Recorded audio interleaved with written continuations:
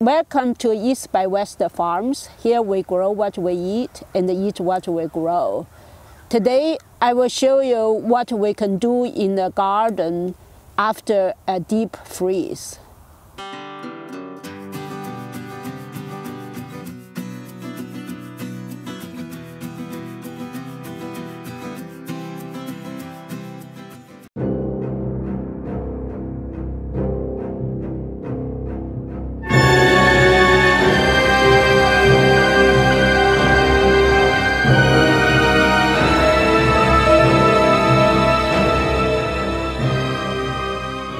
Here we say, if you don't like the weather in Texas, wait until tomorrow.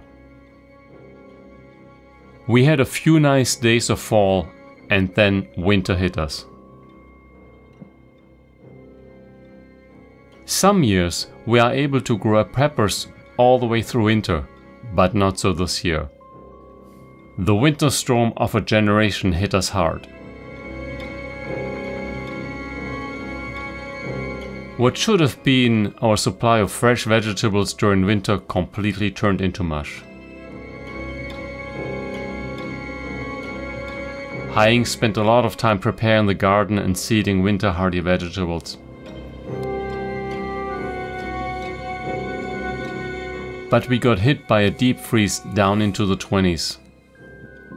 This kind of temperature is very unusual for Texas. But this is the second time we got that low temperatures in the last 3 years. Maybe this will be our new normal winter weather.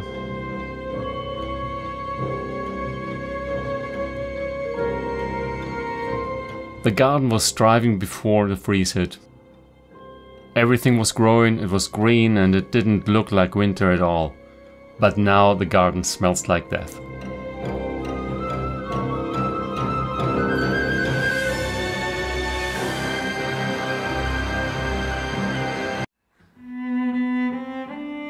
But we farmers are a resilient bunch. Setbacks are part of daily life. We pick ourselves up by our shoestrings and adapt to an ever-changing environment. We are not in control of our weather, but we are in control of our destiny. So now is the time to take inventory, evaluate what can be salvaged, and turn a bad situation around.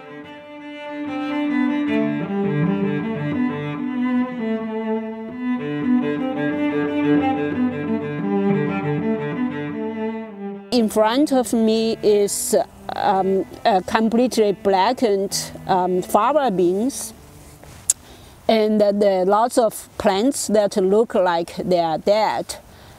But sometimes you just don't know. A lot of time when the freeze hit and it dries out the roots, and then the dryness actually kills the plant, not necessarily the freeze. This year, fortunately, we had a lot of rain. It's been quite wet before the freeze hit, and when the freeze thaw, I can see that the soil is still pretty moist. So I have hope that some of this plant will survive. I can see some signs already. For example, the garlic is, even though the leaves are browning, but it starts to come out kind of a new shoot. Of course, the wheat didn't affect by the freeze at all. I wish I can eat these. They are all over the place. I also have some hong cai tai that the leaves looks pretty bad, but I can see the center is coming back. We will have a week or so, I think, pretty warm temperature in the 60s, 70s. And so I don't want to disturb this plant. I will leave them on and see who will recover from the freeze and who will not. Ideally, I should clean out the dead ones and resow some seeds and let them grow. I don't want to pour out the seeds, the plants that have a chance to recover. So that means we need to do something else.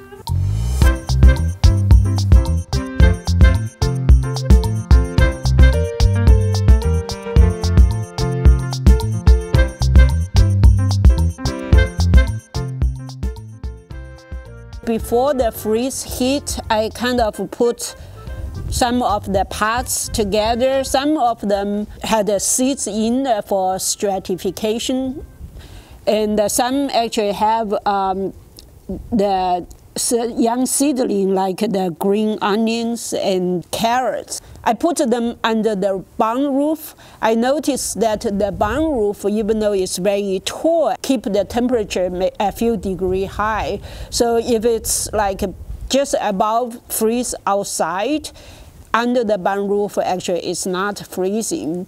I bundle all these plants together, then cover them with mulch that provide the root, and then the barn roof provide additional protection. For example, these carrot seeds actually survived and they didn't seem to have any freeze damage at all.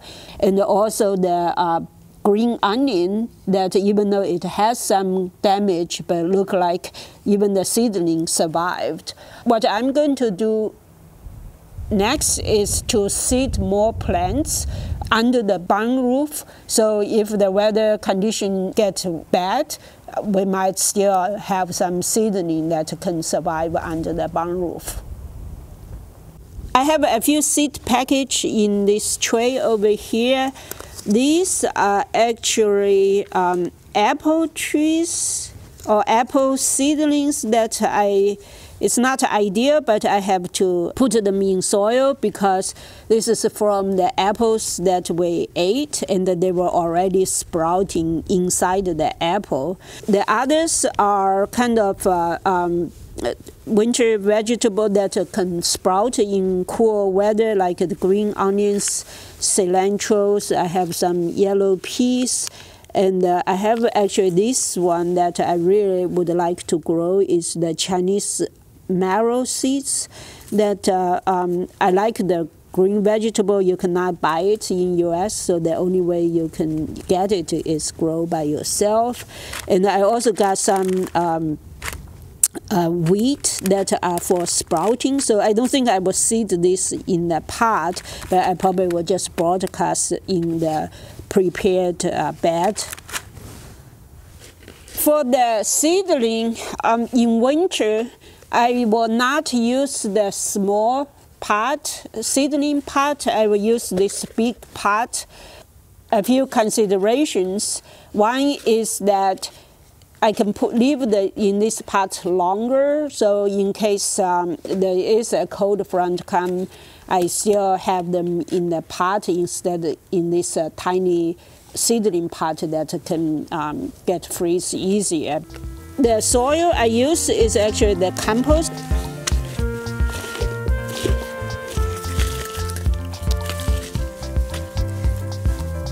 Now I can start to put in my apple seeds in there. I probably will put 2 per pot.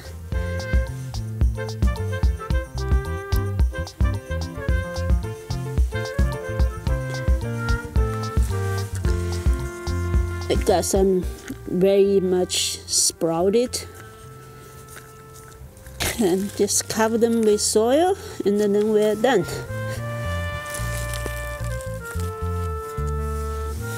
I got quite a few more seeds left, so look like we'll get about 20 apple trees.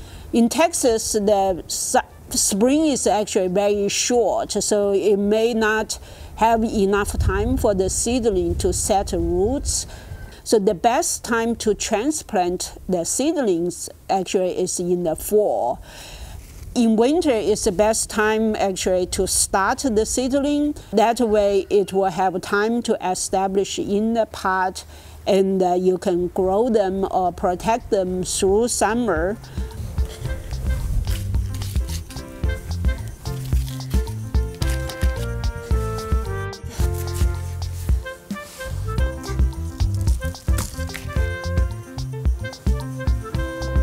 One thing we can do here is prepare new bed and get it ready for spring sowing. Usually we get lots of rain in the fall, so the soil is moist and easy to dig. So I just prepared this patch in front of me, because the soil is very dense, so I use a fork to loosen it up. And then I will just plant the fava beans here. If we get good weather, the fava beans will grow and produce beans for us. In addition to the fava beans, I will also sprinkle some wheat in here.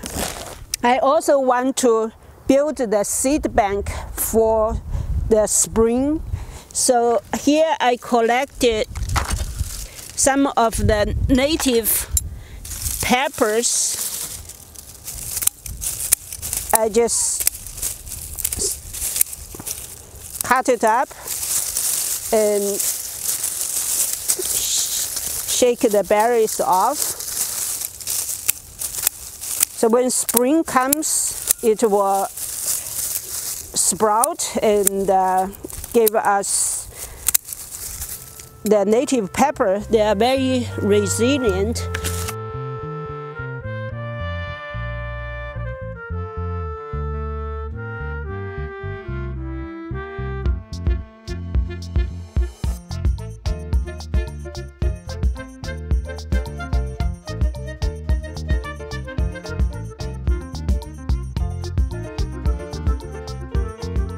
Some squash plants, old squashes that have seeds in there, and also some of the ground cherries.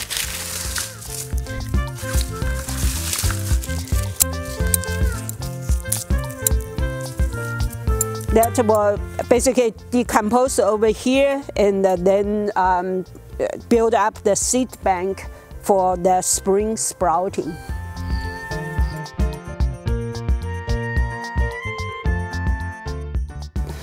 In this video, I showed you what we can do after a deep freeze.